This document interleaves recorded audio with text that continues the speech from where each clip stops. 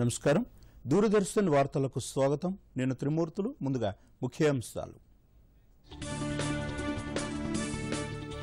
దేశవ్యాప్తంగా 24 గంటల్లో కొత్తగా 9851 కరోనా కేసులు నమోదు. 273 మంది మృతి. 2,26,000 దాటిన మొత్తం కేసుల సంఖ్య. ఈ నెల 8వ తేదీ తర్వాత మరింత అప్రమత్తంగా ఉండాలన్న కేంద్రం. 40 అంశాలతో లాక్డౌన్ 5వ దశ మార్గదర్శకాలు జారీ. జీవ వైవిధ్యాన్ని కాపాడడంలో భారత్ ఉన్నత స్థానంలో ఉందన్న జావడేకర్. పర్యావరణ పరిరక్షణ ప్రతి ఒక్కరూ తమ బాధ్యతగా భావించాలన్న ప్రధాని, రాష్ట్రపతి. వన్ నేషన్ వన్ మార్కెట్ విధానంపై రైతుల్లో హర్షాతిరేకాలు. కష్టపడి పండించిన పంటకు తగిన ఫలితం దక్కుతుందని ఆశాభావం.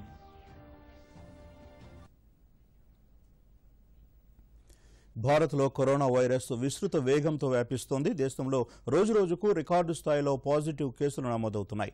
నిన్న ఒకరోజే అత్యధికంగా దాదాపు 10,000 పాజిటివ్ కేసులు బయటపడ్డాయి. భారత్లో కరోనా వైరస్ బయటపడిన తర్వాత మొట్టమొదటిసారిగా 24 గంటల్లో 9,851 పాజిటివ్ కేసులు నమోదయ్యాయి. దీంతో శుక్రవారం నాటికి దేశంలో కోవిడ్-19 బారిన పడ్డవారి సంఖ్య 2,26,770కి చేరిందని కేంద్ర ఆరోగ్య కుటుంబ సంక్షేమ శాఖ ప్రకటించింది.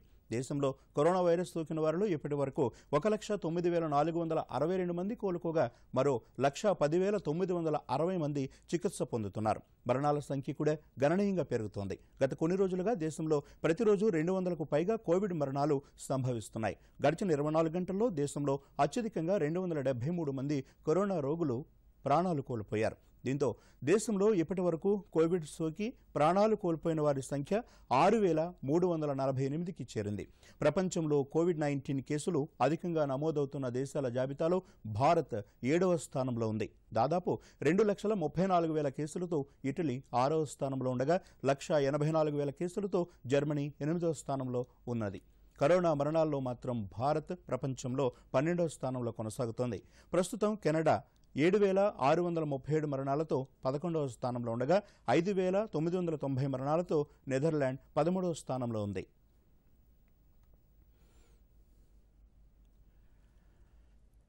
ఇటు రాష్ట్రంలోనూ కరోనా కేసులు పెరుగుతున్నాయి. 2.5 నెలల్లో నమోదైన కేసులు కేవలం 2 వారాల్లో రెట్టింపయ్యాయి. హైదరాబాద్ నగరంలో 50 మందికి పైగా వైద్యులు, వైద్య సిబ్బంది కరోనా బారిన పడ్డారు.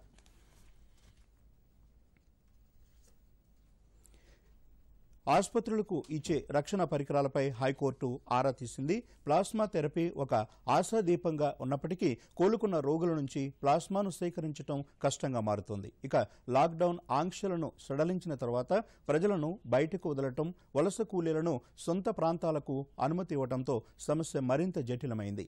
తిరిగి వెళ్లిన వలస కూలీల వల్ల గ్రామీణ ప్రాంతాల్లో కరోనా కేసులు పెరుగుతున్నాయి. ఇక మన దేశంలో ఉత్తరాదిన వ్యాపిస్తున్న వైరస్ ప్రమాదకరమైనది కాగా దక్షిణాదిన వ్యాపిస్తున్న వైరస్ బలహీనమైనదిగా భావిస్తున్నారు.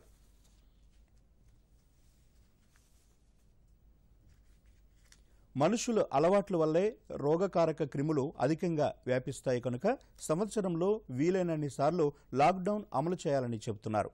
సంక్రమణ పెరగడంతో ఆసుపత్రులు కూడా అదనపు సౌకర్యాలను ఏర్పాటు చేసుకోవాల్సిన అవసరం ఉందని సూచిస్తున్నారు. గాంధీ ఆసుపత్రిలో అదనంగా 350 బెడ్లు ఏర్పాటు చేస్తున్నారు. ఆశావహమైన అంశం ఏమిటంటే మొత్తం దేశవ్యాప్తంగా ఉన్న ఇన్ఫెక్షన్లలో సగం మంది పూర్తిగా నయమై ఇళ్లకు వెళ్లారు. ఏది ఏమైనా 8వ తేదీ నుంచి మరిన్ని సడలింపులు అమలు కానున్న నేపథ్యంలో కేసుల సంఖ్య పెరిగే అవకాశం ఉందని అనుకుంటున్నారు. లాక్డౌన్ 5.0లో భాగంగా కేంద్ర ప్రభుత్వ ఆంక్షలను మరింత సడలించిన సంగతి తెలిసిందే. దీంతో ఈ నెల 8వ తేదీ నుంచి కంటోన్మెంట్ మినహా మిగతా షాపింగ్ మాళ్లు, ప్రార్థనా స్థలాలను తెరిచే వీలు కల్పిస్తున్న నేపథ్యంలో 40 అంశాలతో సవివరమైన మార్గదర్శకాలను కేంద్ర వైద్య ఆరోగ్య శాఖ విడుదల చేసింది. ఈ నేపథ్యంలో 8వ తేదీ నుంచి మరింత జాగ్రత్తగా ఉండాలని కేంద్రం సూచించింది. ఇక తాజా మార్గదర్శకాల వివరాల్లోకి వెళితే ప్రార్థనా మందిరాలు, ప్రభుత్వ, ప్రైవేటు ఆఫీసుల ప్రవేశ మార్గంలో తప్పనిసరిగా శానిటైజర్, థర్మల్ స్క్రీనింగ్ వ్యవస్థ ఉండాలి. వచ్చేందుకు వెళ్లేందుకు వేర్వేరు మార్గాలు ఉండాలి. లిఫ్టుల్లో ఒకేసారి ఎక్కువ మంది వెళ్లకూడదు. అతిథుల ప్రయాణ చరిత్ర వివరాలు, ఆరోగ్య పరిస్థితితో పాటు గుర్తింపు పత్రం, స్వీయ ధృవీకరణ పత్రం తప్పనిసరిగా తీసుకోవాలి. రెస్టారెంట్లలో భౌతిక దూరానికి అనువుగా సీట్లను ఏర్పాటు చేయాలి. ఏసీ 24 నుంచి 30 డిగ్రీల మధ్యలో ఉండాలి. మాల్స్లో పిల్లలు ఆడుకునే స్థానాలు, సినిమా హాళ్లు మూసివేయాలి. రెస్టారెంట్లలో తినే ఆహారాలకు బదులు ఇంట్లోనే తినటం మంచిదని సూచిస్తున్నారు. ఇక ప్రార్థనా మందిరాల్లో మార్గదర్శకాల వివరాలకు వెళితే భక్తులను, సందర్శకులను దశల వారీగా వదలాల్సి ఉంటుంది. భక్తి గీతాలను బృందాలుగా ఆలపించకుండా రికార్డు చేసినవి వినిపించాలి. ప్రార్థనలకు తివాచీలను భక్తులు తమ వెంట సొంతంగా తీసుకొచ్చేలా చూడాలి. ప్రసాదం, తీర్థం ఇవ్వటం, పవిత్ర జలం జల్లటం వంటివి చేయకూడదు. అన్నప్రసాద తయారీలో, వితరణలో తప్పకుండా భౌతిక దూరాన్ని పాటించాలి. విగ్రహాలను, పవిత్ర గ్రంథాలను తాకకుండా చూడాల్సి ఉంటుంది. భక్తుల పాదరక్షకులు తమ సొంత వాహనాల్లోనే వదిలి రావడం మేలు, లేదంటే వాటిని ప్రత్యేకంగా ఏర్పాటు చేసుకుని భద్రపరచుకోవాలి. తెలంగాణలో కరోనా నివారణకు డిజిటల్ సాంకేతిక పరిజ్ఞానం ఎంతో ఉపయోగపడుతోందని తెలంగాణ ఐటీ శాఖ మంత్రి కేటీఆర్ అన్నారు. ఆపత్కాలంలో ప్రభుత్వాలకు, ప్రజలకు ఆధునిక సాంకేతికత అండగా నిలుస్తోందని చెప్పారు.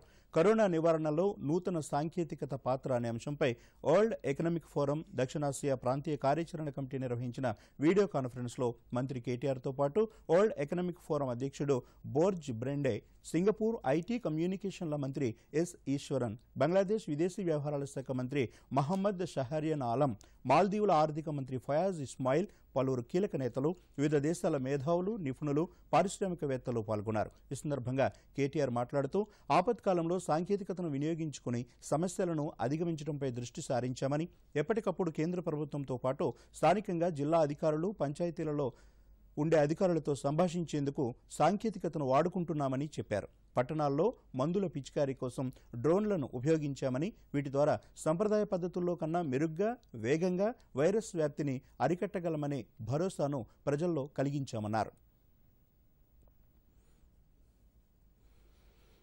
వీసా నిబంధనలను ఉల్లంఘించిన 2550 మంది తబ్లీగీ కార్యకర్తలు 10 ఏళ్ల పాటు భారత్లోకి రాకుండా నిషేధాన్ని విధిస్తున్నట్లు కేంద్ర హోంమంత్రిత్వ శాఖ ప్రకటించింది. దేశంలో కరోనా వైరస్పై పోరాడుతున్న సమయంలో ఢిల్లీలో జరిగిన తబ్లీగీ జమాత్ కార్యక్రమం దేశవ్యాప్తంగా చర్చనీయాంశమైన విషయం తెలిసిందే. విదేశాల నుంచి భారత్కు వచ్చిన తబ్లీగీ కార్యకర్తలు ఇక్కడ వీసా నిబంధనలను ఉల్లంఘించినట్లు విచారణలో తేలింది. ఇలా వచ్చిన దాదాపు 2550 మంది విదేశీయులను భారత ప్రభుత్వం ఇప్పటికే నిషేధిత జాబితాలో చేర్చింది. ఎప్పుడో నాటిన మొక్కలు ఇప్పుడు చెట్లై పండ్లు కాస్తున్నాయి. కానీ మన ఇప్పటి అవసరాల కోసం వాటిని నరికేస్తున్నాం. ఈ పాపమే ప్రకృతి విపత్తుల రూపంలో మనల్ని కాటేస్తోంది. ప్రకృతికి మంచి చేస్తే అంతా మంచే జరుగుతుంది, కీడు చేస్తే మానవ మనుగడే ప్రశ్నార్థకమవుతుంది. ఈ విషయాన్ని చెప్పేందుకు ప్రకృతి ఎప్పటికప్పుడు మనిషిని హెచ్చరిస్తూనే ఉంది. దీనిపై మరిన్ని వివరాలు చూద్దాం.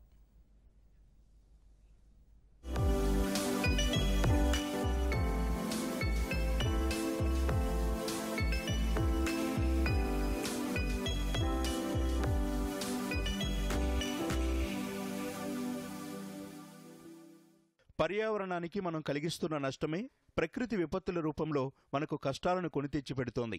ఈ ఏడాది మొదలైనప్పటి నుంచి వరుసగా ఒకదాని తర్వాత మరో ప్రకృతి విపత్తు విరుచుకుపడుతున్నాయి.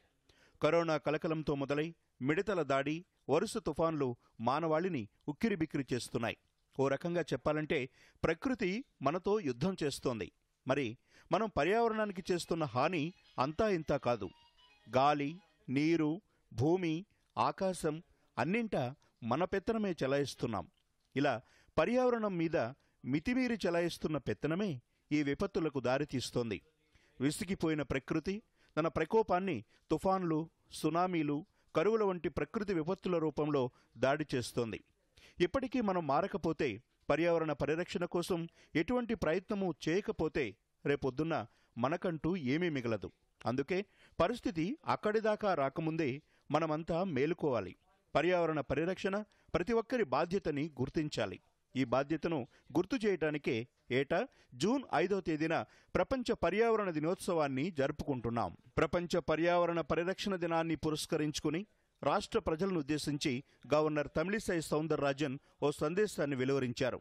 సమాజంలో ప్రస్తుతం నెలకొన్న పరిస్థితులు ఖచ్చితంగా పర్యావరణ పరిరక్షణ ప్రాధాన్యతను తెలియజేస్తున్నాయని గవర్నర్ అభిప్రాయపడ్డారు. కోవిడ్-19 మహమ్మారిని నివారించడానికి రానున్న రోజుల్లో ప్రజలంతా పర్యావరణ పరిరక్షణ కోసం ప్రమాణం చేయాలని పిలుపునిచ్చారు. ప్రకృతిని నిర్లక్ష్యం చేస్తే మానవ మనుగడే ప్రశ్నార్థకమవుతుందని రాష్ట్ర ఆర్థిక శాఖ మంత్రి హరీష్ రావు అన్నారు. వరల్డ్ ఎన్విరాన్మెంట్ డేను పురస్కరించుకుని హరీష్ రావు మాట్లాడుతూ రాష్ట్ర వ్యాప్తంగా త్వరలోనే 6వ విడత హరితహారం కార్యక్రమం ప్రారంభమవుతుందన్నారు. తెలంగాణ ప్రభుత్వం ప్రతిష్టాత్మకంగా భావిస్తున్న ఈ కార్యక్రమంలో ప్రజలంతా భాగస్వాములు కావాలని హరీష్ రావు పిలుపునిచ్చారు. సహజ వనరుల పరిరక్షణ ఉద్యమంలా చేపట్టాలని సూచించారు. కాలుష్యం బాగా పెరిగి కొత్త వ్యాధులు, క్యాన్సర్ వంటి మహమ్మారులు ప్రాణాలు తీస్తున్నాయని, కాలుష్యాన్ని నియంత్రించటం, చెట్లను పెంచటం, అడవులను సంరక్షించటం, ప్లాస్టిక్ వాడకాన్ని తగ్గించటమే మన ముందున్న పరిష్కార మార్గాలని హరీష్ రావు పేర్కొన్నారు.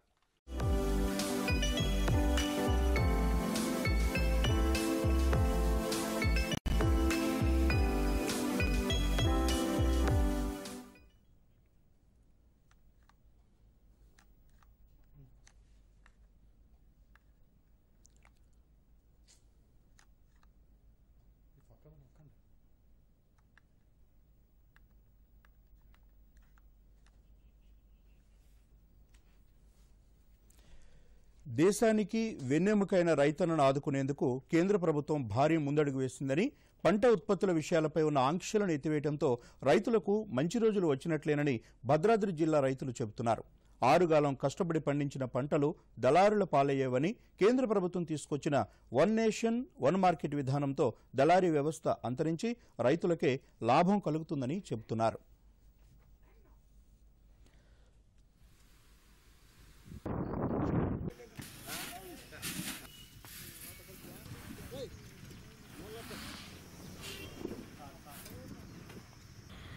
కేంద్ర ప్రభుత్వం రైతుల కోసం చాలా రకాల పథకాలను ప్రవేశపెట్టింది. అందులో తాజాగా ప్రవేశపెట్టిన పథకం ఒకే దేశం ఒకే వ్యవసాయ మార్కెట్. అయితే ఈ పథకం ద్వారా ఏంటంటే రైతులందరూ తమ పండించిన ఉత్పత్తులను గిట్టుబాటు అయ్యే ధరకి ఏ ప్రదేశంలో అయినా, ఏ రాష్ట్రంలో, ఏ జిల్లాలో ఎక్కడైనా అమ్ముకునే వెసులుబాటు కల్పించింది. దీనివల్ల వాళ్ళు అధిక లాభం పొందే అవకాశం కూడా ఉంది. వాళ్ళకి కావాల్సిన ధర వచ్చినప్పుడు అధిక లాభాలు కూడా పొందొచ్చు. అలాగని ఈ భద్రాద్రి కొత్తగూడెం జిల్లాలోని రైతులందరూ ఆనందాన్ని వ్యక్తం చేస్తున్నారు. అలాగే ఈ భద్రాద్రి కొత్తగూడెం జిల్లా అనేది సరిహద్దు ప్రాంతం కాబట్టి అటు పంటలు అటు ఉత్పత్తులను ఇటు సైడ్వి అటు వాళ్ళకి నచ్చిన విధంగా అమ్ముకునే విధంగా ఉంటుందని మా వ్యవసాయ శాఖ కూడా ఆశిస్తుంది. మాకు 2 ఎకరాల వరి పొలం ఉందండి. మరి నిన్నటి రోజున మేము గమనిస్తే నిన్నటి రోజు మరి కేంద్ర ప్రభుత్వం ప్రకటన చేసినటువంటి ఆ ప్రకటనను బట్టి మేము ఎంతగానో సంతోషిస్తున్నాం. ఆ ప్రకటన ఏంటంటే ఒకే దేశం ఒకే వ్యవసాయ మార్కెట్ అంటే దాన్ని బట్టి మేము ఎంతగానో హర్షం వ్యక్తం చేస్తున్నాం. ఎందుకంటే పోయిన ఏడు మేము పంట పండించినప్పటికీ మరి మా రాష్ట్రంలో నిజంగా చూసినప్పుడు ఈ రాష్ట్రంలో 1600 క్వింటాలకి 1600 ఉంటే మరి పక్క రాష్ట్రంలో మాకు మ్యాక్సిమం 10 కిలోమీటర్ల దగ్గరలోనే ఉంటుంది. అయినప్పటికీ పక్క రాష్ట్రంలో మేము అమ్ముకోవడానికి అవకాశం లేకపోవడం అనేది చాలా చింతిస్తున్నాం.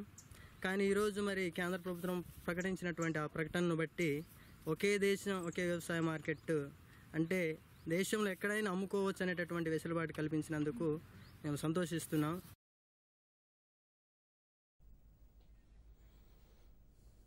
ప్రపంచ పర్యావరణ పరిరక్షణ దినోత్సవాన్ని పురస్కరించుకుని ఢిల్లీలో ఏర్పాటు చేస్తున్న కార్యక్రమంలో కేంద్ర పర్యావరణ అటవీ శాఖ మంత్రి ప్రకాష్ జావడేకర్ ముఖ్య అతిథిగా పాల్గొన్నారు. ఈ సందర్భంగా ఆయన మాట్లాడుతూ జీవ వైవిధ్యాన్ని పరిరక్షించడంలో ప్రపంచ దేశాలతో పోలిస్తే భారత్ ఎంతో ఉన్నత స్థానంలో ఉందన్నారు. ప్రపంచ జీవ వైవిధ్యంలో 8% భారత్లోనే రక్షించబడుతోందని చెప్పారు. ఇదేమీ చిన్న విషయం కాదన్నారు.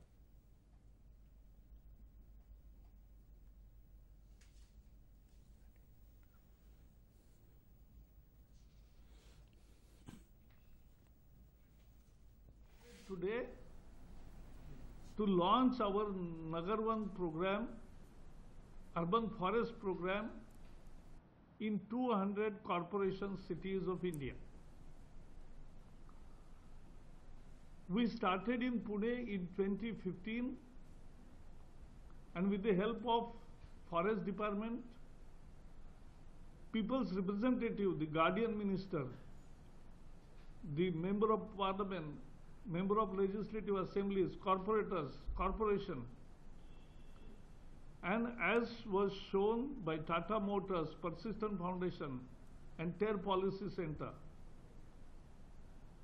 this was the best example of PPP, and that is the model for improving the forest, urban forest in 200 cities. City forest we will fund it to an extent, to compound it and to carry out minimum services there from the Campa fund. As India has decided to create 2.5 billion or 3 billion tons of carbon sequestration, new forest, creating new carbon sinks, and that will work as urban lungs also.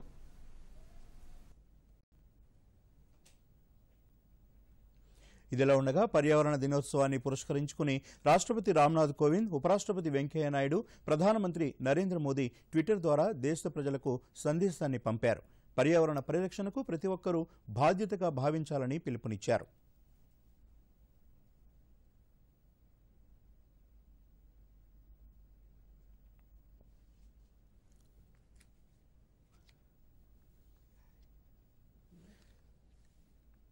Speaker Pocharam Srinivasa Reddy Banswada పట్టణంలో పర్యటించారు. ప్రధాన రహదారి వెంట అధికారులతో కలిసి తిరిగారు. దుకాణ సముదాయ వ్యాపారులకు, ప్రజలకు పరిశుభ్రతపై అవగాహన కల్పించారు. ఒక దుకాణం ముందు మురికి కాలువలో పేరుకుపోయిన చెత్తా చెదారాన్ని పరిశీలించారు. దుకాణ షాపుల యజమానులు, ప్రజలు మురికి కాలువలో చెత్త వేయటం ద్వారా ఎక్కడికక్కడ నీరు నిలిచిపోతుందని స్పీకర్ పోచారం శ్రీనివాసరెడ్డి అన్నారు. దుకాణాల ముందు చెత్తా చెదారం ఉంటే కొత్త మున్సిపల్ చట్టం క్రింద జరిమానాలు విధిస్తామని హెచ్చరించారు. మనకు వ్యాధులు రాకుండా ఆరోగ్యంగా ఉండాలంటే మన ఊరు శుభ్రంగా ఉండాలి. చెత్త వేయకుండా ఎవరికి వారు జాగ్రత్తలు తీసుకుంటే ఊరు, పట్టణం శుభ్రంగా ఉంటాయని అన్నారు. దీనికి ప్రజలందరి సహకారం కావాలని కోరారు. స్పీకర్ పోచారం వెంట ఆర్డీఓతో పాటు పలువురు అధికారులున్నారు.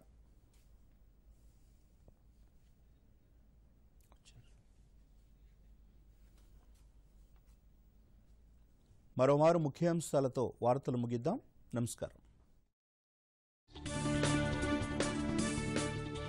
దేశవ్యాప్తంగా 24 గంటల్లో కొత్తగా 9,851 కరోనా కేసులు నమోదు. 273 మంది మృతి.